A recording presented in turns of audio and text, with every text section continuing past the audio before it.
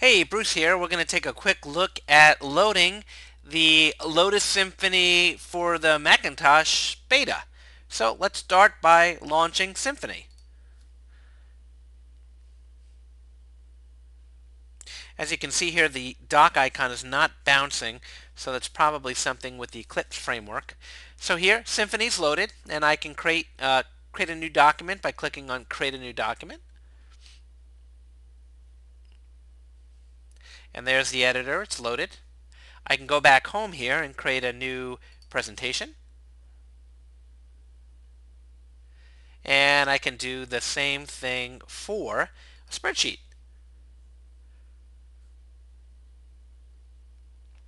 Something that I would recommend if you go under Preferences, if you go under IBM Lotus Symphony, here you can enable performance optimization. You can check this, click on this radio button here, high, recommended if your computer memory is 1 gigabyte or greater. It launches much faster, and it seems to perform much better. So that's it.